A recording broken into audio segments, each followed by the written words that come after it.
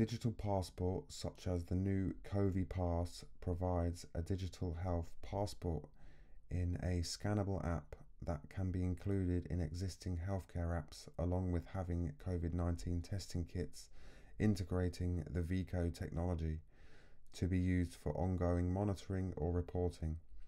Healthcare workers can have the app on their smartphones or via an RFID chip to show the latest test results, and it can be scanned from up to 3 meters away, securely ensuring social distancing measures are adhered to.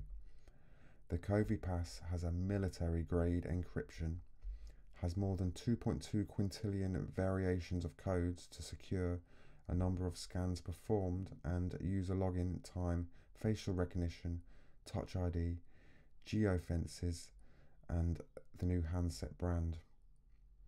So traveling around the country and traveling around the world on flights, you will present the COVID Pass and you will be allowed to travel around. If you don't have a COVID Pass, you won't be allowed to travel around.